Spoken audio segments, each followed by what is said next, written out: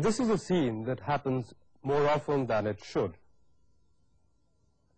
People use guide maps to find their way, but more often than not, these guide maps become less of a guide and more of a problem. And this is because we are not able to decode graphic illustrations correctly. The reason behind this is not because this is a very difficult thing to do, but because a few key points are not kept in mind. For example, what our two friends were not able to pinpoint was the direction to the faculty house, which is where they wanted to go, with respect to their actual position. If they had been able to fix this point on actual location, then getting their bearings was just a matter of common sense. So the point "you are here" becomes the key to decoding this particular graphic illustration. In this program today, we are going to take a look and try and analyze such and some other kinds of graphic illustrations.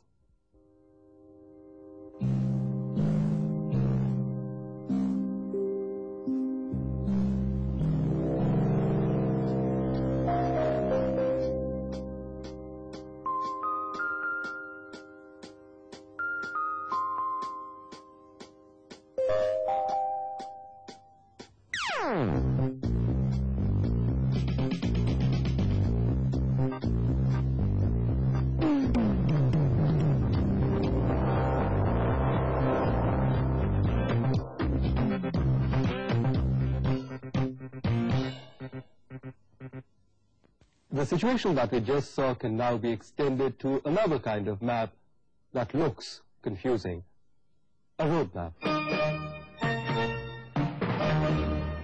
Remember, the key to decoding it is also identifying a point of reference. Here's a road map of Delhi.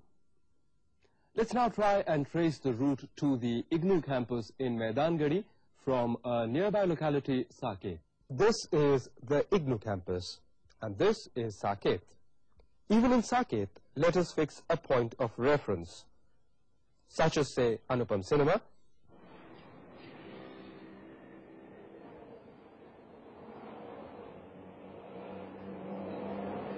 where our two friends are trying to figure out how to reach Maidangari.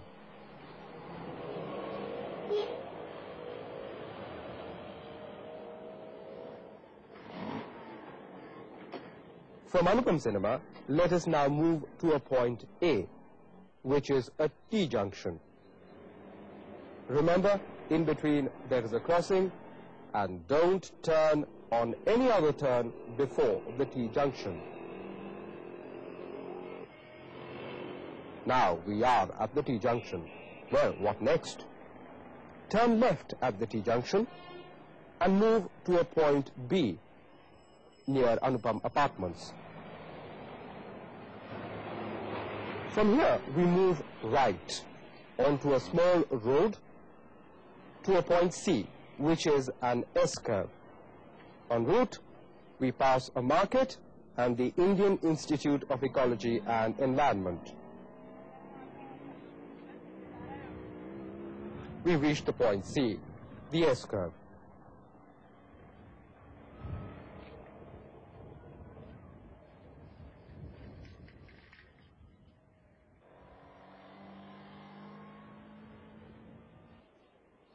And after passing this, we go straight down, no turns, and there is the point D, the IGNOU campus, Maidangari, our destination. So the essential point to remember is to get your bearings on the map via the point where you are. Then, faithfully following the map, keeping a lookout for the landmarks mentioned in the map, and not getting confused by other landmarks which are not mentioned in the map. Like this turn that was not mentioned in the map. Simple, isn't it? Once you know how. Well, this is one kind of graphic illustration. Sometimes we have a lot of information available to us in the form of raw data, and it becomes very difficult to try and digest it in a very short time. Also, the associations do not always become very clear. In such a case, if this information is presented in a manner that makes the information much more easily accessible, then life in general becomes so much more simple. let me try and illustrate this with the help of an example. Let's take your academic schedule. That's your timetable. It is a table, a very simple form of table.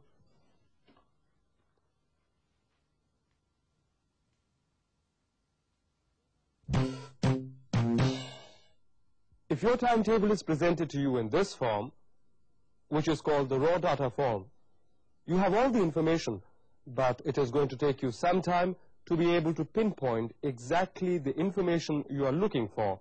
Say, what you are supposed to be doing between 11 a.m. and 12 p.m. on Wednesday. If you organize this in the form of a table with rows on the horizontal axis and columns on the vertical axis, then we've got a timetable. The time is arranged on the top row and the days in the first column. Now moving down the first column, we come to the day Wednesday, and moving along this row, we come to the column for 11 a.m. and 12 p.m. And the point that is common to this gives us the period in which we are supposed to be studying English. Similarly, on Fridays, say between 1 and 2, we are again studying English. Now, if we are presented with a filled-up timetable, it becomes very easy to pinpoint exactly what we are doing when by simply moving down the column for the day and then moving across that row for the period to find out what we are doing when. Now, I know this is a very simple example, but tables, however complicated they might look, are always decoded in the same manner, and you can pinpoint whatever information you are looking for in these tables also. Let's now take another example. Let's go to the railway station, not to catch a train, but to look at a railway chart.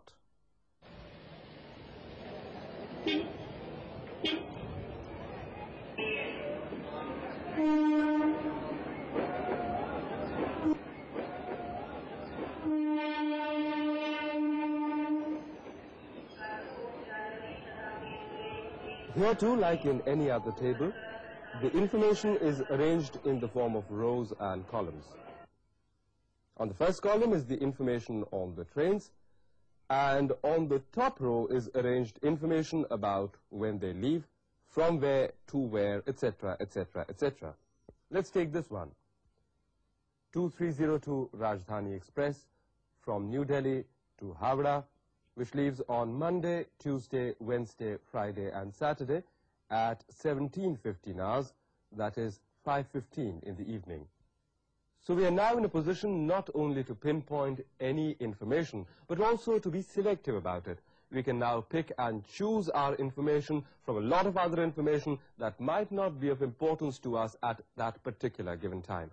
So a table, in a brief space, gives us a lot of specific data which avoids tedious repetitions of words and phrases, which can then be organized in the forms of rows and columns, and allows for comparisons.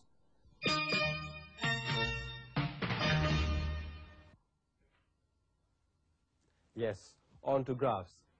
Graphs are used to simplify detailed information and help in its interpretation. Trends, movements, and distribution are better presented using graphs than using tables. A point I'd like to make here is that graphs are used to show the relationship between two variables, one pitted along the horizontal line called the x-axis, and the other pitted along the vertical line called the y-axis. A graph can be a straight line or a curved line.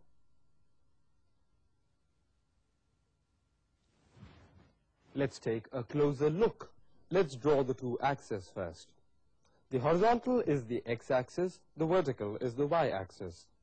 On the y-axis, let's put the temperature in degrees Celsius.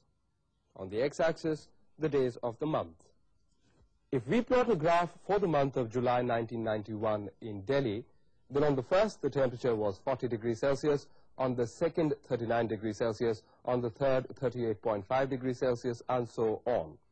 And if we join the points, we get a line graph for the month of July 1991. A look at this shows that the temperature was fairly constant between 35 to 40 degrees Celsius for the first 15 days of the month, and then fell to about 30 degrees Celsius, probably because of an inconsistent monsoon that comes by the middle of July in Delhi.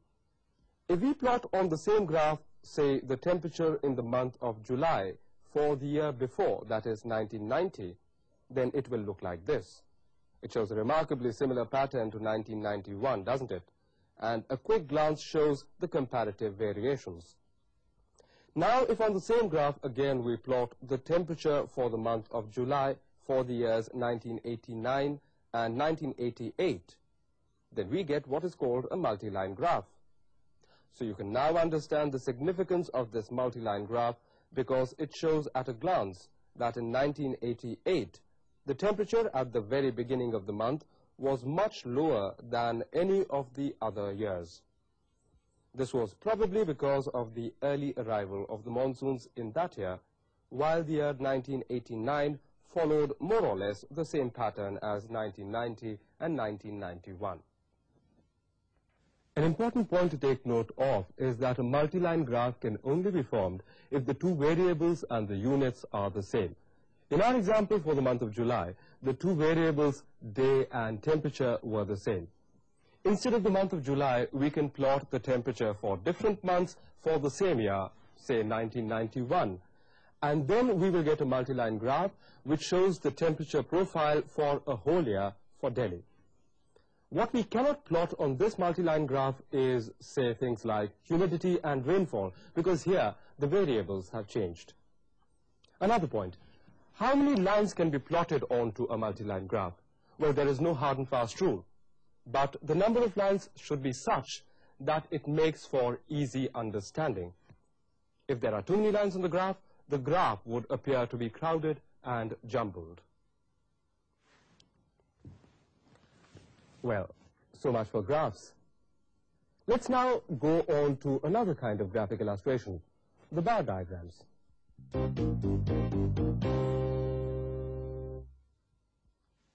They are also employed for showing comparisons. Bar diagrams are a series of horizontal bars or vertical bars drawn parallel to each other. Each bar can represent different items or the same item at different times. The scale can be a scale of percentage or absolute quantities.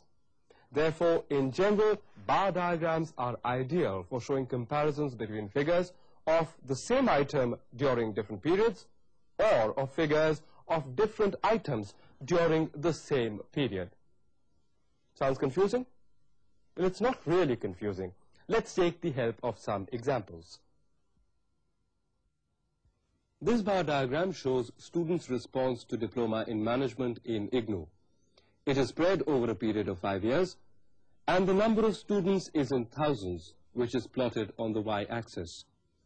Take also a look at the key at the bottom, which shows that the red bar represents the number of students who applied, and the green bar shows the numbers who actually enrolled. In 1987, about 6,000 applied, but only 3,500 enrolled. In 1988, the number went up to 7,000 who applied and about 5,000 who enrolled. In 1989, there was a steep increase in the number of applications to a little above 20,000, but the number who actually enrolled increased very slightly to about 6,500. And then there is a drop, and again a rise in student applications in the next 2 years, 1990-91. But those who actually enrolled increased only very slightly to about 7,000 students. Now, this is a very simple reading of the bar diagram, but the reasons for this are not available in the bar diagram. Why such a steep increase in applications in 1989? Was it increased advertising? Why the figures for enrollment show very slight increase? So a lot of questions are raised on reading this bar diagram, whose answers can only be found through a more in-depth study of the matter. Well, we are able to read this bar diagram because now we are able to compare. But further explanations and ramifications, the whys and wherefores, can only be understood if we have a thorough knowledge of the subject. That is why an understanding of the subject becomes essential to form the whole picture. This is probably the reason why people unfamiliar with the subject might be in a position to decode the basics of the bar diagram, but are in not that strong a position to be able to comment and analyze. Well, till now we've been taking a look at some forms of graphic communication that deal with absolute figures and data. I think it's time we took a look at some which are a deviation from the above. Pie charts. A pie chart is a full circle representing a whole, with the various segments contributing to that whole. A pie chart is a pictorial representation of data generally presented in the form of percentages. A pie chart is percentage representation, and actual figures can be calculated from it. A pie chart, therefore, in general is used to show the degree of contribution by the parts to a whole. Let's try and understand this by means of an example. Let's take the example of a day in the life of an average student. The student can be in school or college. Now, every adult sleeps for around 8 hours on an average, which is 33.33% of the whole day. He attends classes for about 6 hours, that is 25% of the day. He spends about 2 hours in morning ablutions, dressing, bathing, changing, etc., which is another 8.33%. He spends about 2 hours in eating. Seems a lot, but think about it. Breakfast, dinner, tea, snacks. This is about 8.33%. In metropolitan cities, he spends about 2 hours in commuting from his house to his place of study and other places during the day. Another 8.33%. So after all these essential activities, he is left with exactly 16.66%, which is about 4 hours of the day. This is the net time available for study, recreation, sports, socializing, and any other activity he wishes to indulge in. If he takes out 2 hours for sports, recreation, socializing, then he is left with just 2 hours for personal studies. Hits you in the eye, doesn't it? Well, you probably never realized it until you looked at this pie chart. Well, that's the great advantage of graphic communication. It emphasizes things in a very forceful manner. Are you ready to practice with another pie chart?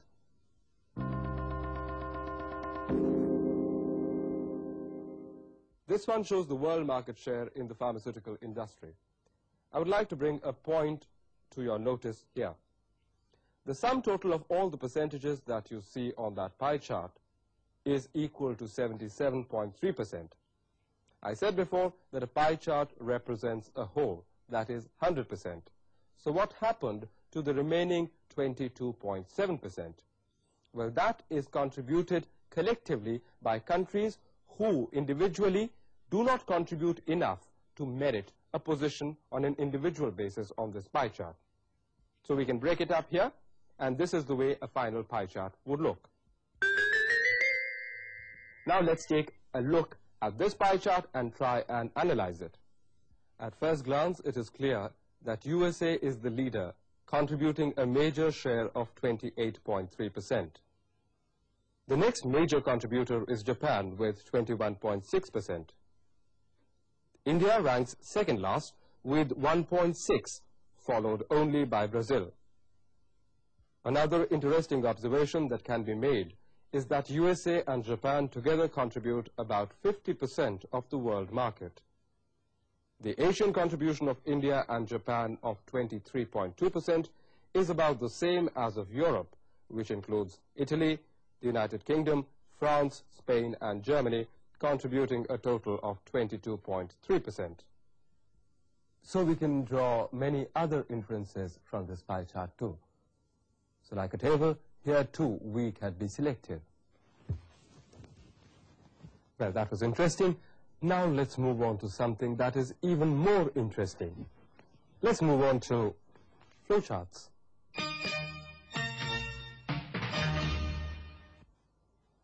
Flowcharts are drawings in which particular shapes and connecting lines are used to show how an action in a system is related to others. They are an excellent way of illustrating the steps of a process. Certain symbols are associated with flowcharts. Let's take a look at them. Terminal symbol, used to start or stop the flowchart. Input symbol, which shows what triggers off a decision or process. Process symbol, showing the meaning of what the operation is all about. Decision symbol, used to ask a specific question. The important thing to remember is that the answer should always be a yes or a no. Let's take a look at a flowchart. A flowchart of a person trying to become a model. Who can become a model? Can I become a model? Can some of my friends become a model? Let's see. We start with the start signal.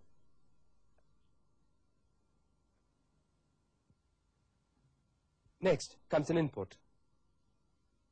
Take a good look at yourself in the mirror. Now a decision has to be made, an honest, introspective one.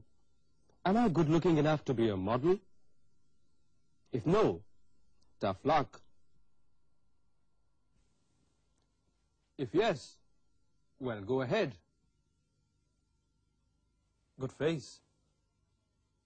But do I have a good physique? Another question. Therefore, another decision box. If no, well, take remedial action. Go and exercise. Then try again.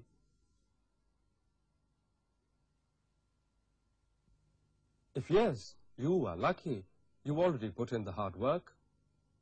Next, get photographed. Smile, please. This is a process, so goes in the process box. Are you photogenic? Do you photograph well? You might be good looking, but maybe you don't photograph well. Another decision box. No? Tough luck again. Yes?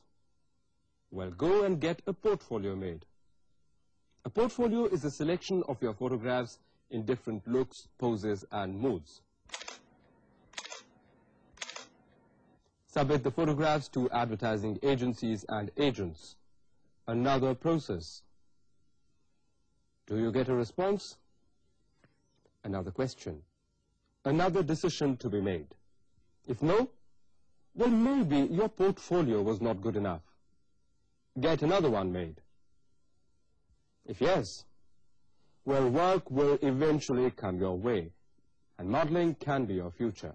Well, so much for flowcharts. Before we end this program, let's take a look at another kind of graphic illustration, pictorial representation.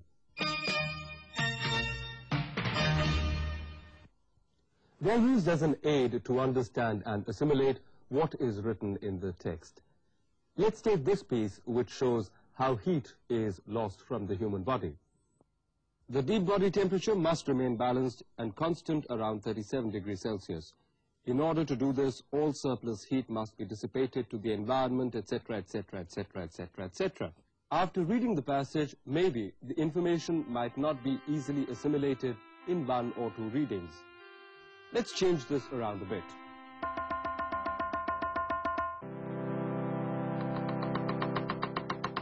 To maintain the body at an optimum temperature level of around 37 degrees Celsius, all the surplus heat that we receive from the sun, directly, through radiations, etc., must be dissipated. And this is done through evaporation in the form of sweat, exhalation, and insensible perspiration. Insensible perspiration is the perspiration that the human body is constantly doing to maintain its thermal balance with its outside environment. Through convection by the flowing breeze, through conduction directly into the ground through our feet, and through radiation. Don't you think now it would be so much more easier for you to understand what is written in the text? And this is a point that I would like to emphasize with regards to all the different kinds of graphic communications that we have been seeing in this program today. Graphic communications aid in understanding and assimilating the information provided, but by themselves are not always enough to assimilate or grasp the subject matter in all its totality. Sometimes a specialized knowledge of the field is also necessary.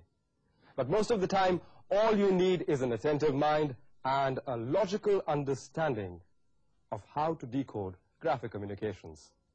So here is wishing you all a very good luck.